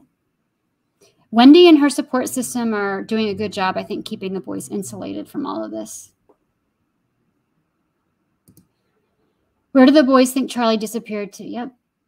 It's so funny because I said this on another live stream, but like if I were to make a movie, like a fiction out of this, like maybe like HBO or Apple TV is doing, I would definitely write a scene in there where it'd be very dark but funny, where Wendy goes in and she's like tucking in her boys to bed at night, with like maybe a little night light on, or the little glow stars on the ceiling, And she pulls him up and they say, Mommy, where's Uncle Charlie? He's been gone for a while. I, overheard that he's, was in jail. What's he in jail for? And she turns to one of the boys and says, based on the advice of my attorney, John Lauro, I can't talk to you about that. Just like I haven't talked about this murder or testified that I can't talk about this murder based on the advice of my counsel, the murder of your dad and my ex-husband, who I hated. I can't talk about his murder or the fact that your uncle was arrested, my brother, because my counsel said I couldn't.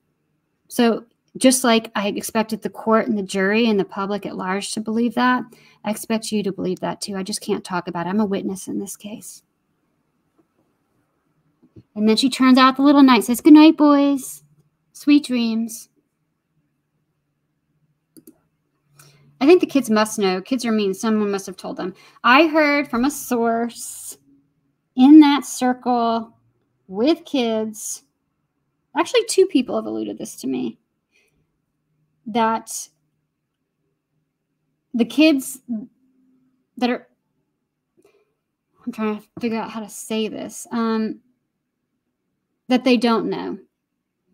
Because maybe people that are friends with Wendy or have kids that are friends with Wendy's kids aren't aware of the murder. And, that would maybe give them the assumption that Wendy's boys aren't aware of the murder. If that makes sense. Dan was very mean to Wendy. He wanted equal parenting rights. Yeah. But again, I'm just trying to be honest here, about my own. I have friends that are 50-50 with narcissistic men, and I believe them. But based on, I think that maybe was the account that Wendy gives, and maybe because of, Dan was smart and direct, and, sometimes people say that about me. But I think that's the story she saw. But if you look at Wendy's behaviors, we're learning from Ruth's book, from, Jeff Lacoste tapes, the people that were close to her and dealt with her who saw another side. It really makes you think, well, maybe Dan had narcissistic, traits because he was so smart and everything came easy to him. He maybe couldn't, didn't have patience or compassion for people because he just didn't know. Their brains couldn't do what his did. Many autistic people have that same stigma as well. But then you got to look at, well, then based on the behavior that we know about Wendy, what does that say? What is Wendy? What is Donna? What is Charlie? I mean, I think it's pretty safe to say that there's something very seriously, I don't know what the diagnosis, but sociopathic comes to mind. Just hearing the tapes, and if he did do this with Katie, who is guilty and will die at Lowell prison. Do the kids question who killed their father? What does Wendy tell them? Yep, I think there's one over there. What's up, Kim? Dan's boys will suffer from this unfortunate. Yeah. If they did commit this murder, the Adelsons, they destroyed all their lives out of their own greed. I wonder if any of the kids are just allowed to go to their house once the parents discover who she is. I have not heard that. People think that Wendy's, there's a lot of people, even lawyers, think that Wendy's a victim in all this still. I mean, Steve Epstein. Carol, probably the Philippines, they could easily lie to the kids and say their dear uncle went to establish a dental clinic or something. Yeah, I wonder if they're lying or telling them the truth.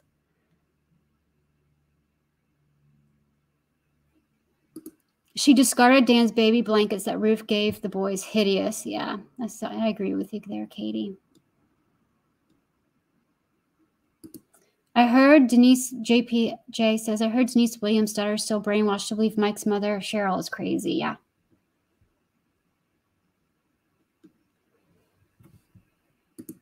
Babs, the boys will soon change their last name again. What a disgrace to be called an Allison. Yeah, I mean, I don't know. Like I said, OJ's kids still believe in his innocence. OJ and Nicole, they don't think that OJ killed their mom, despite the DNA. Jen, 100 8K hit job to receive millions in benefits. It's just a good business decision. Capitalism 101. Yeah. On paper, it makes sense if you don't have any, morals. Marsha, Wendy told lots of untruths on the stand while all the time looking all robot sweet at the jury. Grr. If I was Wendy's kid, I'd be scared for my life. Imagine living with a sociopath. Yeah, but she doesn't show that. Okay, I'm going to have to fly because I have got to go. This is almost 2 hours. Jeez. There's Michael Palmer. She raided all the bank accounts. Dan was taking her back to court for the fraud. She lied to the court, and she didn't declare all stolen assets in the settlement. Donna was worried about this situation. Happy camper. In her police interview, she consults her calendar often to give the detective information. Her entries were not deleted. Patty, I hope the boys decide to search the truth themselves. They'll get in touch with Dan's family and Uncle Robert. Yep. I actually had a friend who had a brother, a friend of mine from New Jersey. It's actually a very good friend of mine. And he had an injury in sports. And so then he got hurt, and then he got addicted to painkillers. And then he met a girl, and they had 2 kids. And the girl was extremely wealthy, and so there's a lot of money in this situation as well. But they obviously became drug addicts, and they kind of, I think they may have even met at AA, but they, had a couple kids. And then they got divorced, and then she moved out of state with the kids, and the brother allowed it to happen, but still very much trying to be a father, had his own problems too. But then her brother had been sober for a long time, and then, it sucks because I actually worked with her, and she was out on maternity leave for her first baby, and he died like right before she had her baby. And he had overdosed. I guess he relapsed. And at the time he was living with her parents, and her dad was a doctor, and they found him dead in their home. And it just, all sorts of, trauma. But the thing is that woman that he was married to would not allow a relationship with my friend's parents. So they lost their grandchildren. And so they couldn't do anything. But when those kids got to be older, because my friend's kids, now are older and several years have passed, but when they got to be teenagers, they reached out directly and established a relationship, despite their mother. And so that's a bit heartwarming. And even actually what happened is that, so my friend got remarried, and I went to New Jersey and like a couple years ago, and talked to her parents, and I talked to them about this. And they said that the grandson had actually come to live with them for a while, and so reconnect. And it was just quite beautiful. So it does happen.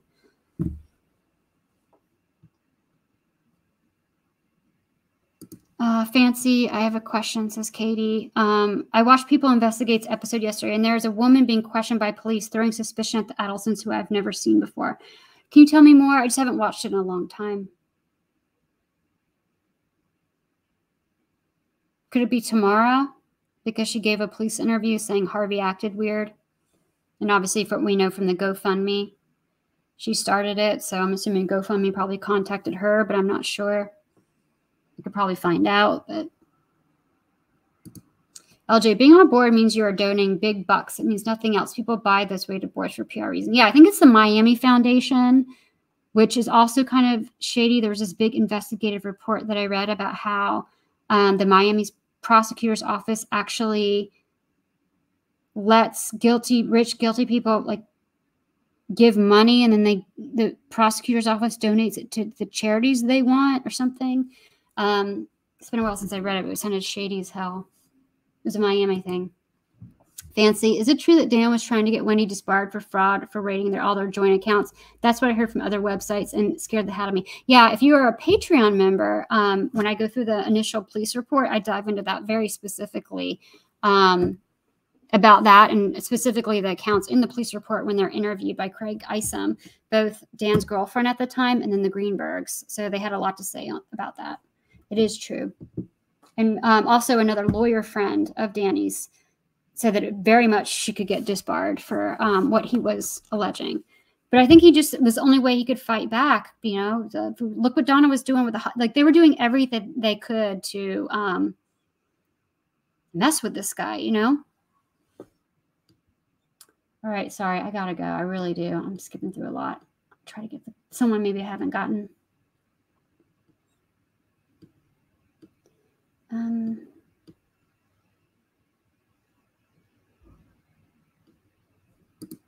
I would give her the OJ treatment if I saw her in public. What's the OJ treatment? So funny because when I lived in Tallahassee, my mom had a friend or a coworker or someone she knew who was taking her child to the dorms, or like moving their kid into the dorms. And, you know, the dorm mate had I forgot whether it was, I think it was the son. But I don't remember if it's father son, but basically they were introduced to they're all moving, it was Parents' Day, and they're all moving their kids into the FSU dorms.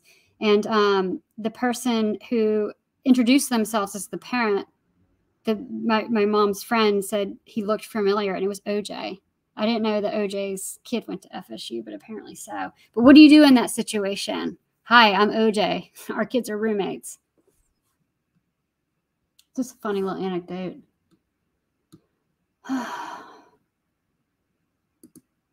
Robert is out of the will. Yeah, that's why he needs to write his book so that he can make up for all of that dough he's not going to get now.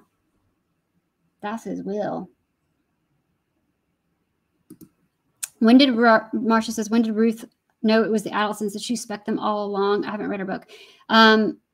She doesn't really go into what she does, but when she conveys, she's visiting her father figure, which I think is her uncle, because her father died when she was younger.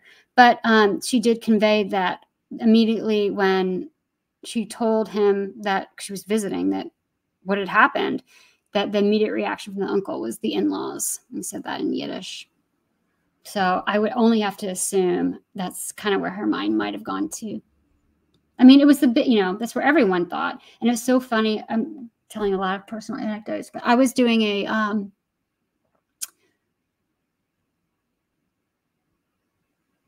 for whatever reason, I got a piece of work that I was doing in Tallahassee, business-wise. And I was working with someone who is kind of on the, kind of runs in those circles, those, you know, prominent Tallahassee circles, is, you know, who I was, my point of contact was. And I was talking about this. This was in 2016. So I was talking about this murder. And this person said that they were on vacation, the husband and wife, that she was on vacation with another couple who also knew them. And this person, you know, was Jewish, and said that they were on vacation. And then when they had heard about it, they were all together, and all of them immediately thought it was Wendy and her family. So I think a lot of people thought that. And then if you, Preston Scott on Surviving the Survivor, who's in Tallahassee, is a radio host, very, you know, very popular, said that immediately when he's talking about like Springtime Tallahassee or something, you know, that's what everyone was talking. Everyone thought it was them. Brooklyn. I'm surprised no one points out that the boys are mostly being raised by Donna. I mean, in my opinion, those calls she posted, yeah, I totally agree. Yeah, and I like said too, she's even like just casually talking to Charlie about renting a new apartment and talking about how she's never going to get a reasonable down deposit because she has 2 little boys. It's just so it's a small thing, but it's a very obvious thing you can point to in this convoluted case of just how she feels about those kids that are hers. And she has them so much they affect what could potentially be a deposit on her any kind of thing she rents. That's just, she's a grandma that babysits time to time, right? No. And Wendy in her podcast, the one she went on the writers, whatever radio, she says that she considers her mom after more of a co-parent, and how grateful she is to her. Sorry, I'm getting really tired. I'm going to have to end this.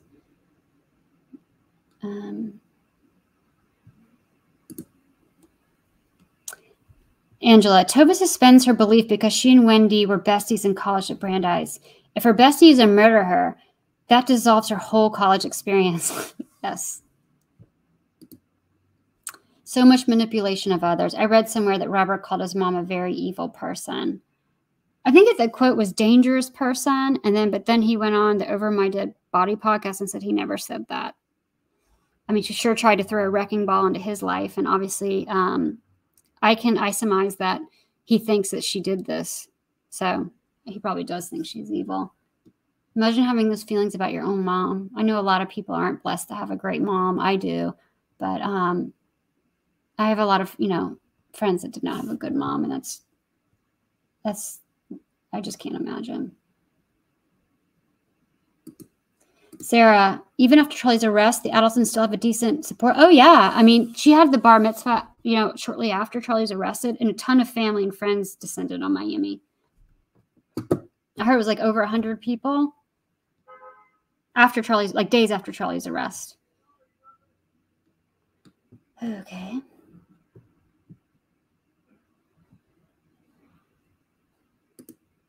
Angela, if Wendy doesn't read, watch, or listen, then why is she having John Lawyer, her lawyer, intimidate and threaten every YouTuber covering this case?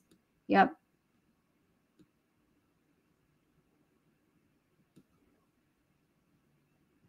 Looking forward to the new Dateline. Yep, coming out this fall. I wish Over My Body would do a second season on this. I don't know. Matt Shear said that he thinks that Wendy's interrogation was innocent. I mean, maybe if Matt Shear did it with an intelligent woman, I think it could benefit greatly.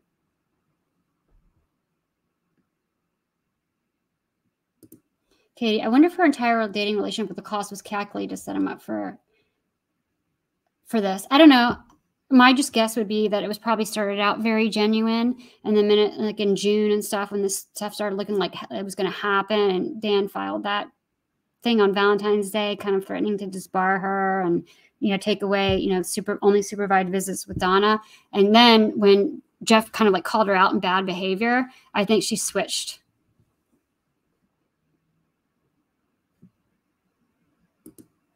Wendy's not a Democrat. Their internal views are very right wing. Well, also too, Donna, Justice for Dan put out how Donna, donates money to end like assault rifles, and publicly supports like very pro-gun legislation. Meanwhile, her son's got a stash of guns, of assault rifles. So I just think that they're hypocrites. And then someone sent this to me that John Lauro, Wendy's lawyer, is now a lawyer for Trump's lawyer, who goes on like the woman lawyer who goes and says those outrageous things. And this isn't a political statement. He just, there's something like on Newsmax and stuff all the time. So, if they are really Democrats, they sure do align themselves with people that go the other way, or issues that go the other way. Maybe, it's hypocritical. I don't know. Maybe it's not.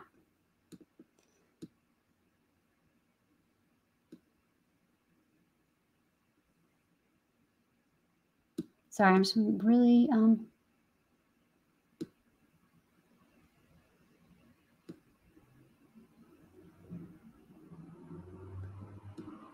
wow, there's so many comments. Let me start from the bottom. All right, everyone, have a good day. Let me see. Send this one. Fancy, I love your insults. Thank you.